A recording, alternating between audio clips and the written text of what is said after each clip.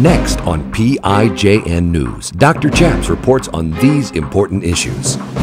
The NCAA is boycotting North Carolina over a controversial bathroom law. Bradley Manning has ended his hunger strike after the Army approved his request to be castrated, and homofascists are suing a Christian activist.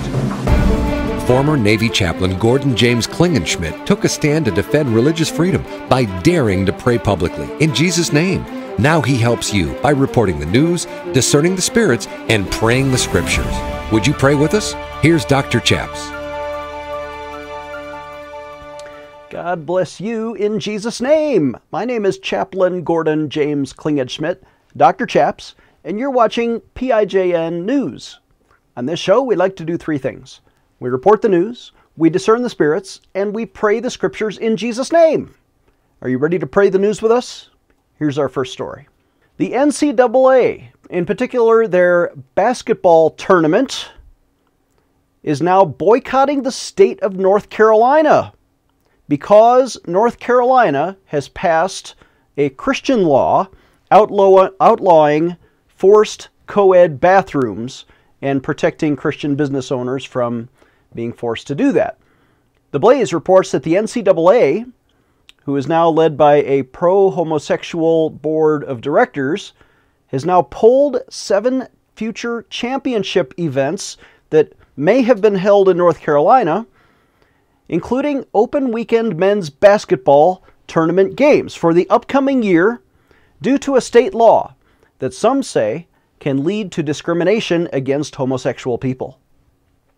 In a September 12th news release, Georgia Tech President G.P. Bud Peterson, the chair of the Board of Governors, said, quote, "The NCAA says the decision of its board came because the cumulative actions taken by the state concerning civil rights protections, and this decision is consistent with the NCAA's long-standing core values of inclusion, student-athlete well-being, and creating a culture of fairness."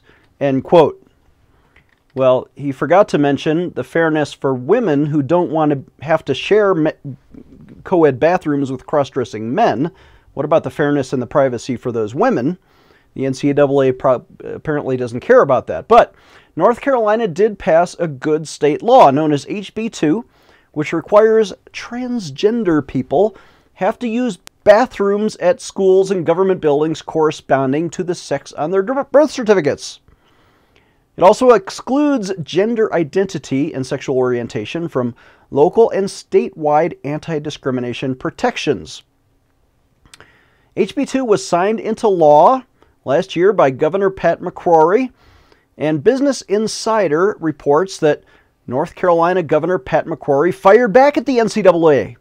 The next day, on September 13th, he called their decision to relocate 7 championship events a political retaliation by the NCAA. Here is the statement, in part, from the Republican governor. Pat McCrory said, quote, "The issue of redefining gender and basic norms of privacy will be resolved in the near future in the United States, but not only for North Carolina, but for the entire nation.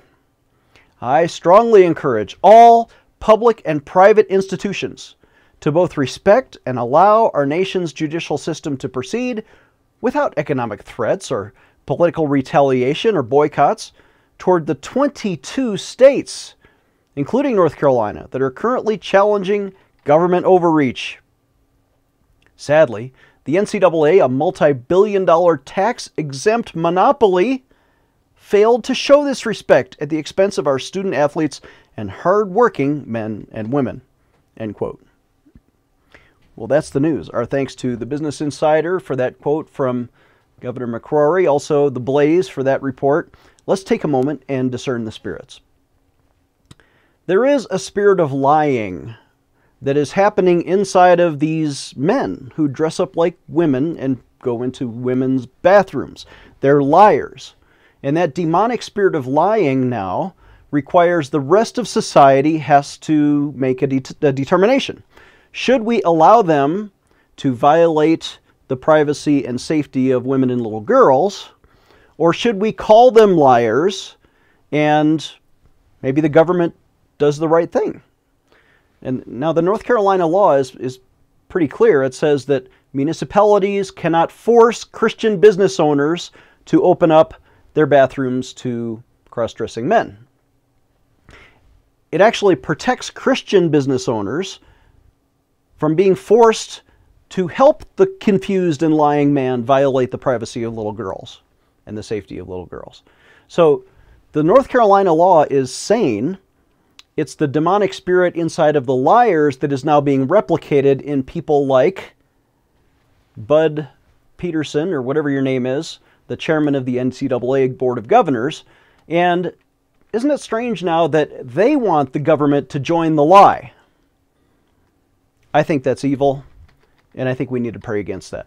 Would you take a moment and pray with me? Jesus said this in Matthew chapter 18. Whoever causes one of these little ones who believe in me to sin, it'd be better for him to have a millstone hung around his neck, and he were to be drowned in the depths of the sea. We shouldn't help these liars. We should confront them and make sure that they get help. Let's pray. Father in heaven, we do pray for an end to the violation of little girls' safety and women's rights. Father, we pray that the NCAA would repent, that the people involved in making those decisions would not join the liars, would not become liars themselves, it would not become the persecutors of Christian business owners. But Father, we pray for religious liberty and freedom for Christian business owners throughout North Carolina and across America to be free to stand for women's safety and privacy. That they can open their place of business to men who think like men and dress like men, and women who think like women and dress like women. Father, let the spirit of sanity be restored across America, and let it begin in North Carolina. I pray in Jesus' name, amen. Let's take a short break. When we come back, Bradley Manning, now calls himself Chelsea Manning, is demanding to be castrated. Giving you a megaphone in Washington, D.C. Dr. Chaps will be right back. How is your marriage doing? I want to tell you about an exciting new 4-part video DVD Bible study series on God's plan for marriage. In this video series, we team up with marriage and family ministry expert Vince D'Acchioli. There are a lot of things that get in the way of our ability to have a healthy marriage. But the way God intended it, He always wanted us to see His view of our relationship together. So everything we do when we talk about marriage, or whether we're talking to men or whether we're talking to pastors and leaders, it all centers around this idea of vision. It's very important that we understand who God is and our relationship with Him is right in order for us to be able to live out really and truly Ephesians. And that also informs our role as men, how to love our wives. We can't really love them unless we understand the love of God. Exactly. So if you just think about love, we tend to think that love is an emotion.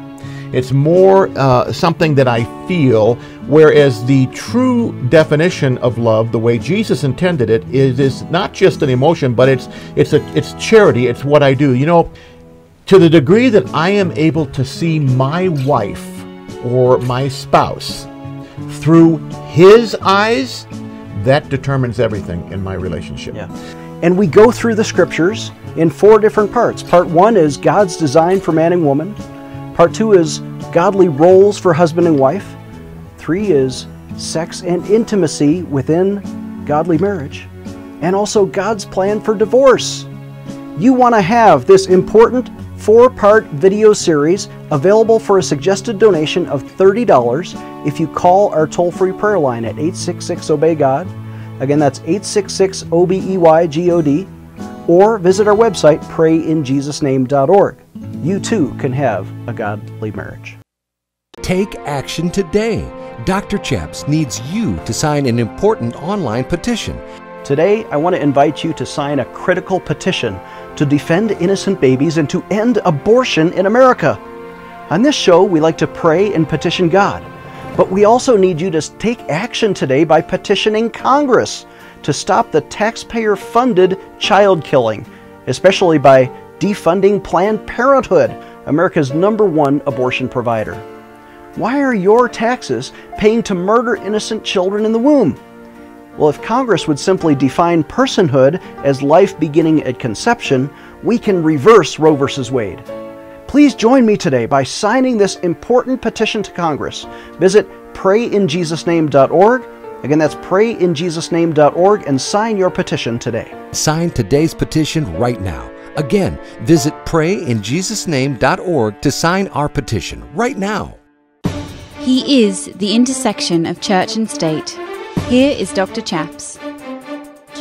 You're watching PIJN News, and our next story today comes from Fox News, who reports that Bradley Manning, the traitor who is now in prison for disclosing classified documents, is not only claiming to be a woman, Chelsea Manning, but he has gone on a hunger strike to demand his own right to be castrated. Now, I'm not exaggerating this. I'm not making this up. In fact, the Obama administration has now approved his request to the U.S. Army, where he used to serve before his dishonorable discharge, approved his request to be castrated, and so he's ended his hunger strike.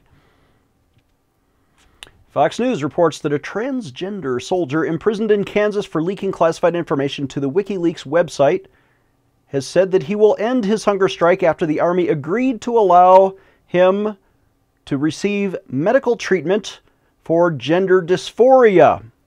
This according to the American Civil Liberties Union. Bradley Manning, who deceptively calls himself Chelsea, will begin the surgery that was recommended by his psychologist in April, the ACLU said. So he's going to have surgery. And Manning began the hunger strike at Fort Leavenworth's military prison on Friday, vowing to continue after he received better treatment. Manning said in a statement, quote, "I am unendingly relieved that the military is finally doing the right thing. I applaud them for that. This is all that I wanted, for them to let me be me. I hope this sets a precedent for the thousands of trans people behind me, hoping they will be given the treatment that they need," end quote. Manning was arrested in 2010, back when he did call himself Bradley Manning, as his parents named him. And he was later convicted in 2013 in a military court of leaking more than 700,000 secret military and State Department documents to WikiLeaks. Apparently, they did not include Hillary Clinton's emails. Manning was an intelligence analyst in Iraq at the time, and she, Chelsea Manning, as he now calls himself, is serving a 35-year sentence. Army spokesman Wayne Hall didn't immediately respond Tuesday evening to a request for comment. ACLU attorney Chase Strangio said that Manning should enjoy some peace, knowing that the medical care was coming. Here's a quote from the ACLU attorney. Said, quote, "Thankfully, the government has recognized its constitutional obligation to provide Chelsea with the castration that he needs. And we hope that they will act without delay to ensure that his suffering does not needlessly continue," end quote. That attorney, Strangio, said that it's troubling that Manning still faces administrative charges related to a suicide attempt on July 5th at the military prison, and wants the Army to drop those charges and stop efforts to have Manning to cut his hair to male length standards and military standards, even though he's serving in a men's prison and all the other men have short hair. ACLU filed a lawsuit in 2014 against the U.S. Department of Defense over its refusal to treat Manning's gender dysphoria with castration. Well, that's the news. Our thanks to the ACLU for a lot of the facts in that report, which was aired by Fox News. Let's take a moment and discern the spirits. Now here you have this man. Young man, wanted to serve his country, good for him. Gave him a security clearance, big mistake, because he betrayed his country by giving away 700,000 military secrets to WikiLeaks? Okay, so he's being tried for that, and then he takes a left turn. Then he decides that he's a woman, because maybe he feels like a woman inside. But is that really a woman inside of him? Or is it a demonic spirit inside of him, deceiving him and telling him that he thinks he is a woman. Well, obviously, he's not a woman, he's a man. Genetically, physically, in every way, biologically, his DNA and his anatomy say that he is a man. He's born that way. His parents, the doctor who gave him birth, called him Bradley, said that he was a boy. And now he's deceived. So the demonic spirit was outside of him whispering, "You feel like a girl inside." And then he had a choice. He could have said, "No, I dismiss that demonic voice. I'm really a man." And he could go on with his life. Or he could contract through an act of his own free will to allow that demonic spirit to habitate inside of his mind, inside of his head, inside of his heart. And now he proclaims through his words, "I am a woman." So once he made that voluntary choice to sin, the demonic spirit was no longer outside of him. Now it's inside of him, manifesting through his behavior. And also through his lawyer's behavior. And also through the Obama administration's behavior. Now President Obama, apparently, through the U.S. Army, is not only agreeing with this demonic spirit of lying, but now they're engaged in government castration of prisoners. Oh my gosh, I thought that was cruel and unusual punishment prohibited by the 8th Amendment of the U.S. Constitution. So when the ACLU says he has a constitutional right to this castration, no! The Constitution says the opposite, that you're not allowed to treat prisoners with cruel and unusual treatment. That's clearly a violation of his chemical desires or his constitutional rights. This man is not only confused, now the Obama administration has joined the demonic spirit in the deception, and now they're violating his constitutional rights by castrating him. That is not only unconstitutional, it's unbiblical.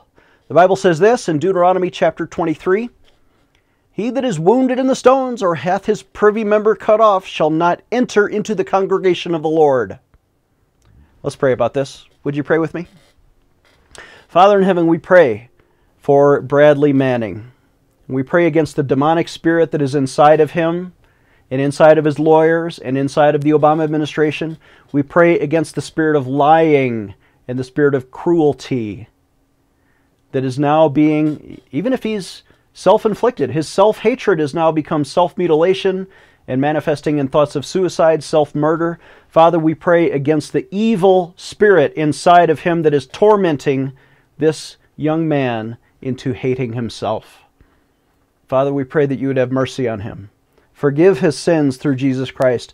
Cleanse him of all evil and self-hatred, and give him a spirit of self-love, because God, I know that you love this young man. Pray that you reveal yourself to him and end his madness in Jesus' name. Amen. Let's take one more short break. When we come back, homofascists in Canada are suing a Christian activist for $104 million. This is PIJN News, defending your religious freedom. Dr. Chaps will be right back. Do you care about your family? About your children? Of course you do. But you need to take action today because they're under attack. Sign a petition at prayinjesusname.org to protect traditional marriage. Here are 3 specific petitions you can sign. Number 1 is to stop ENDA. This is the so-called Employment Non-Discrimination Act, but it's actually a bathroom bill that will punish Christians. It's introduced by a homosexual congressman, Jared Polis from Colorado, and it's really just a bathroom bill in disguise. Ladies and little girls, next time you go into the ladies' room at any public restaurant, you might run into somebody who looks like this if ENDA becomes law. We need to stop this because here's the actual language of the bill. They don't want you to read this. It says dress or grooming standards must be permitted for any employer who has an employee who's undergoing or may someday undergo a gender transition after the time of employment. Well, this gives them permission to have the same dress or grooming standards to which they're transitioning. In other words, they don't even need a sex change. A man can go into a ladies' room and assault you and your little girl if ENDA becomes law. And they'll punish the Christian business owner if he doesn't allow that. Number 2 petition you can sign is to stop the Homosexual Classrooms Act. That's being introduced by Senator Al Franken of Minnesota, actually to defund your public school if you don't forced the teachers to promote homosexuality to all of the children as young as kindergarten in the guise of anti-bullying lectures. You're really just recruiting your kids into the gay agenda.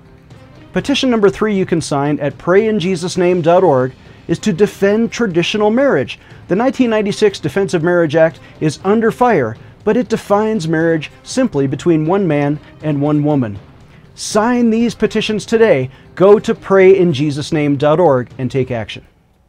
Empowering you, the grassroots activist. Here is Dr. Chaps. Welcome back. I'm Dr. Chaps. One more story today. This is coming from barbedwire.com. That homofascists in Canada are now suing a Christian activist for $104 million because he allegedly caused them emotional distress by distributing pamphlets at a gay pride parade. By distributing Bible pamphlets? You mean in Canada they don't have freedom of the press? You can't pass around copies of scriptures at a parade on a public sidewalk in Canada? And this is causing the Christian activist to get a lawsuit for $104 million by homofascists. According to barbedwire.com, our friend Matt Barber reports that in early July, Christian freedom activist Bill Whatcott and a small group of friends used a stealth procedure to infiltrate the Toronto homosexual pride parade for the purpose of also called out Justin Trudeau and other Canadian politicians who criticize his elected officials. So Whatcott, the Christian activist, he signed up, and you're going to catch this, deceptively called his own marching group the Gay Zombies Cannabis Association. And they wore full binders, the covert Christian activist dressing up like a gay zombie cannabis. And he wears a costume, he marches, he's approved. Their covert mission was actually to walk the parade, distribute flyers to all of the people along the parade route with the gospel of Jesus Christ, that you can be free from your sins, you can be forgiven, and homosexual behavior is dangerous biologically. Speaking the truth on a flyer, sidewalk, while he's pretending to be part of the parade. So Bill Whatcott's success in his tactics marches through the parade, hundreds if not thousands of gospel flyers, and goes home for the day. And then he's hit with a lawsuit by the angry homosexual activists who organized the gay pride parade, who felt like they had been misled. They've now hit Bill Whatcott with a $104 million class action lawsuit. It's organized by a pro-gay lawyer named Douglas Elliott. He filed the lawsuit against the Christian activists, and he told Daily Extra, quote, "Those who paid for his airfare or donated Aeroplan miles to get him to Toronto, those who helped put him up in Toronto, the people who paid to print the pamphlets, anyone who helped him in any way could be on the hook for $100 million, end quote. So that's the news. Our thanks to Matt Barber with barbedwire.com for that inspiring report. You know, we have had on this show one of Bill Whatcott's friends, Peter LaBarbera, who's been to Canada, who was, I think, arrested at one point for distributing free Christian literature on the sidewalk of a secular university there. What is going on in Canada? Do they not have, I guess, under the British version of their constitution, they technically don't have the First Amendment in the same way that we do here in America, but certainly they have some kind of religious freedom. Certainly the Commonwealth of Her Majesty the Queen, who is the head of the Church of England, somehow would authorize printing the Bible and distributing it freely on the sidewalks in Canada. Has the Queen herself ceased to become a Christian?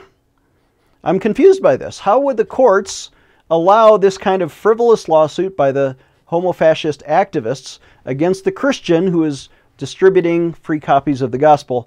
There's something amok with this. There's something terribly wrong. And Bill Whatcott, you are a hero in this story. We discern upon you the Spirit of Almighty God. Jesus said, "Blessed are those who are persecuted for righteousness' sake, for theirs is the kingdom of heaven." Dr. Chaps will be right back with more PIJN news. Take action today. Dr. Chaps needs you to sign an important online petition. Today, I want to invite you to sign a critical petition to defend innocent babies and to end abortion in America. On this show, we like to pray and petition God, but we also need you to take action today by petitioning Congress to stop the taxpayer-funded child killing, especially by defunding Planned Parenthood, America's #1 abortion provider. Why are your taxes paying to murder innocent children in the womb? Well, if Congress would simply define personhood as life beginning at conception, we can reverse Roe v. Wade. Please join me today by signing this important petition to Congress. Visit prayinjesusname.org. Again, that's prayinjesusname.org and sign your petition today. Sign today's petition right now. Again, visit prayinjesusname.org to sign our petition right now. How is your marriage doing? Ladies, would you like to learn how to get your husband to love you the way Christ loves the church? Men, would you like your wife to show proper respect? You know, there's a Bible way to have a godly marriage. I'm not saying I'm the expert, but we interview in a 4-part video teaching series a marriage and family ministry expert, Vince D'Acchioli, and we go through the scriptures in 4 different parts. Part 1 is God's design for man and woman. Part 2 is godly roles for husband and wife. 3 is sex and intimacy within godly marriage. And also God's plan for divorce. You want to have this important 4-part video series available for a suggested donation of $30 if you call our toll-free prayer line at 866-OBEY-GOD. Again, that's 866-OBEY-GOD. Or visit our website, prayinjesusname.org. Stay tuned for the end of our show to learn how to partner with this ministry. Here's Dr. Chaps. Thank you for watching. Please donate when you visit prayinjesusname.org. The Bible says in Matthew 6, when you give to charity, don't let your left hand know what your right hand is doing, but when you give in secret, God will reward you openly. God bless you in Jesus' name. We'll see you next time.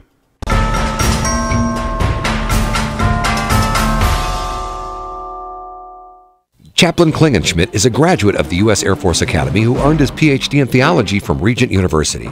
As a former Navy chaplain, by taking a public stand for freedom of speech and religious expression, and by sacrificing his own 16-year career and $1 million pension, he was vindicated by the U.S. Congress, who changed the law and restored freedom for military chaplains to pray in Jesus' name. Dr. Chaps not only defended the Constitution, but his petitions have helped change the law in 10 states, restoring freedom to pray in Jesus' name.